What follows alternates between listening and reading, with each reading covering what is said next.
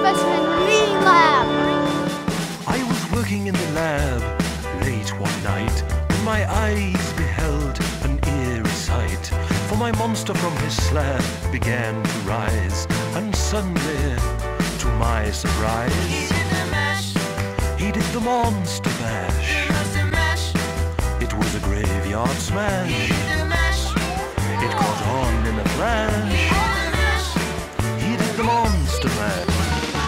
I am Jessica Woodall. I'm the Education Outreach Coordinator here at Gulf Specimen Marine Lab, and this was our first annual Gulf Ghosts and Goblins Halloween event. Oh my God, look at that one!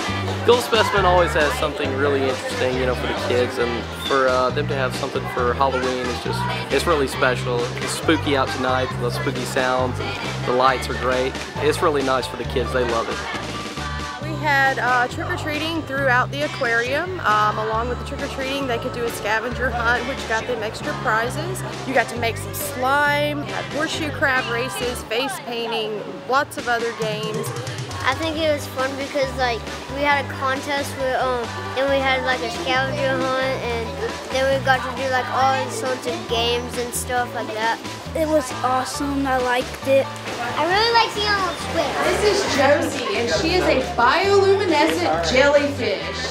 This is May, and she is a stingray. My name is Fisher, and I'm a man-o-war jellyfish.